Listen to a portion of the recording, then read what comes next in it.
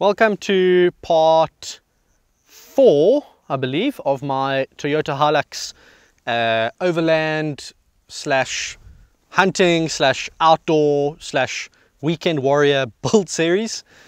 And in this video we're going to be discussing electrical installations. In the previous video I ran through some of the internal storage solutions inside the canopy, and in the video before that we spoke about the canopy itself. And you will have noticed that I had some like touch activated lights around the actual doors of the canopy.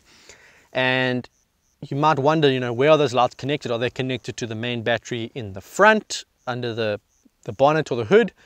Or are they connected to something else? And the answer is no, they are not connected to the battery under the bonnet. Do not connect anything to the battery under the bonnet unless it's stuff like headlights, which you use while you're driving. Because if you drain that main battery and you're out in the middle of nowhere and you can't start your vehicle, you might be in big trouble. This happened to me once upon a time in Arizona. I was out with Dylan, who works at Eggins of Arizona, and they took me out into the desert. And we left something on in the truck, and we, funnily enough, blasted all our water bottles with shotguns, thinking, oh, we're about to leave, let's just blast the water.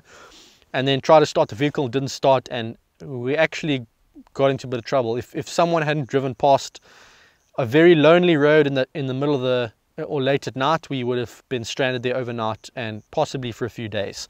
So don't connect stuff to your main battery that you plan to use when your vehicle's off. There are alternative solutions. For example, you can do what I've done, and you can have a dual battery system where you've got an auxiliary battery in the back of the vehicle that everything in the back is connected to, and when you drive, that battery is charged either directly from your alternator or charged from your main battery while you drive. But in order to do that, you do also need a battery isolator or a DC-DC charger like the one I've got here, to ensure that if you drain this battery, you don't also drain your main battery, because then you're back to square one with the same problem. So you need a way to disconnect your main battery from this battery when they're done charging.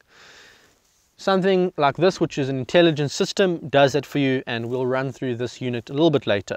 But let's get inside here and just show you exactly what I have. So I will admit that this is not done very neatly, and I could have done it better. But inside this battery box is a 105 amp hour AGM deep cycle battery. Now, an AGM battery is essentially a sealed battery. It's a bit different to the battery in the front of your vehicle. The battery in the front of your vehicle is made to be heat resistant. The AGM batteries aren't, but we don't need the battery to be heat resistant because it's not in the engine bay. But anyway, the capacity is 105 amp hours, and it's inside this battery box, which you won't see the display very well there, but I've got the battery like how the voltage and how full it is, and I can check a few things on there, which is not really necessary. Well, I'll show you a while later, but that's the battery inside there. This battery box I bought from 4x4 Mega World, and it's slightly customized, but it's more or less standard, and it is strapped down to the bed of the truck so that it can't shake around too much. Would I suggest putting your battery in a battery box? Yes, quite simply because if you spill water like I did the other day, I basically forgot to tighten something and ended up having 40 liters of water inside the bed of my truck. Your battery will at least not be drowned in water. So that helps. Now, connected to this battery is my DC to DC charger. This one is made by National Lunar. It's a South African brand, and this is a brilliant unit over here. You do get other ones made by C-Tech. Red Arc is very popular in Australia. I'm not sure what you guys in the US are using, but I know National Lunar is becoming quite popular in the US as well. But this is a 25 amp charger, and basically what that means is when I start my engine, this charger recognizes that the ignition is turned on, and it starts taking drawing amps from the alternator, and at 25 amps it can charge that battery. Now 25 amps is pretty fast. So to put in perspective, a normal me just talk to you directly here. One of those normal battery chargers that you plug into your wall socket to charge like a battery pack or something, you know, those things that you connect to keep your battery healthy, those things normally only supply like 5 amps or less, so it's very slow. You can have the thing plugged in the whole day and your battery still won't be charged fully. But at 25 amps, and I know National Lunar also makes one at 40 amps, when you start driving, this battery will be charged quite quickly. And that's really important, because if you're not driving the entire day and you've just camped for 2 days and your battery is pretty low, you need to be able to charge it quickly, so when you get your next campsite, you've got a full battery, or at least close enough to full. What you do not want to do is drain this battery below 50%, because a lead acid battery below 50%, you're going to start to damage it, and it's not going to get many cycles. So DC-DC charger, every time I start the car and start driving, this gets filled quickly, and it's good to know that this battery is going to be healthy and fully charged. So the National Lunar DC-DC charger, you can see it's got a few modes. It's got a lithium battery setting, it's got a wet battery, which is like the battery in the front of your car. It's got an AGM/gel battery, which is the one we're using, and then there's another one which I think is lead crystal, but I'm not 100% sure. And then the symbols on the right, you've got that symbol to say that the alternator is being used to draw power. Symbol below that, which tells you that the solar input is operational, which is great. You have a solar input that you can charge this battery direct from a solar panel in. And then you've got a charge indicator and float indicator, which tells you that the battery is full. That's pretty cool. So when I had this battery charger installed at 4x4 MegaWorld, they included a solar input right there, so I could plug in a solar panel straight into a Brad Harrison plug. And there's also a bunch of inputs there. And this battery charger is essentially connected via a very thick, I think like a 16 gauge or something, cable to the battery in the front of the vehicle. That's how they're connected. Just behind my kitchen unit, I have a battery monitor connected via cable from my DC-DC charger. And if I turn that on, I can see my voltage of both my main battery and my auxiliary battery, and I can switch through different viewing modes. I tend to like to keep it like this. Main reason is, if I'm driving, I can actually just look in my rear view mirror or turn my head around, and I can see at what voltage my battery is, or what amperage my battery is charging at. So that's 0.0. When I start driving, it often goes up to 25, and then I can see when the battery is on float, in other words fully charged, and I can see what my voltage is. So that's super nice to have. Thank you, National Lunar, for thinking about these things. Get someone who knows what they're doing to do your electrical installations for you, because if you don't do it properly, it could be quite risky.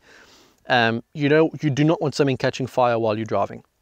I was very close to this. My previous vehicle, the Ford Ranger, whoever did the auto electrical work on that thing did a useless job.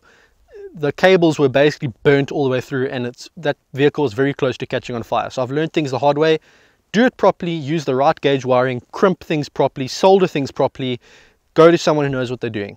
I do have an input here for a CTEC charger that plugs into my main supply at home that only charges at like, I think, 2 amps or 2.5 amps. So when I am at home for long periods of time, let's say I'm traveling overseas and the vehicle's parked inside, that CTEC charger plugs in directly here from the wall socket, and I know that my battery will stay fully charged, which is awesome. The battery box, you'll see, has a few Brad Harrison plugs on as well.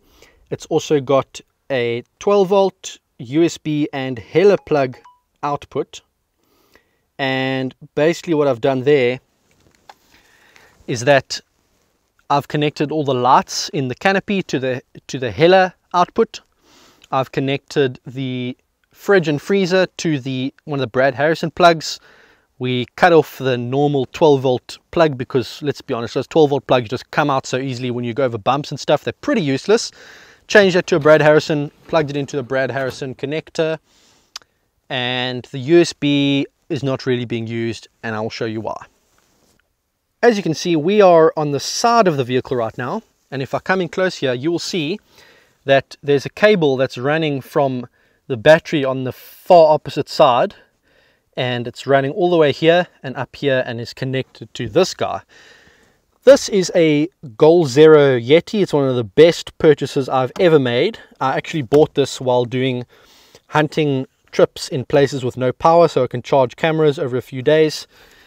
And you can thank the Yeti for being able to film those long Oxwagon Diary series, because this basically kept all the drones and everything charged. What's great about it is that it's got all the outputs. It shows your battery capacity, shows how many watts you're drawing, how many amps you're drawing, all of that stuff. And it's removable, so I can pick this up. I can take it inside to an Oxwagon or a cottage, or if I'm staying somewhere other than in my vehicle, I can remove it.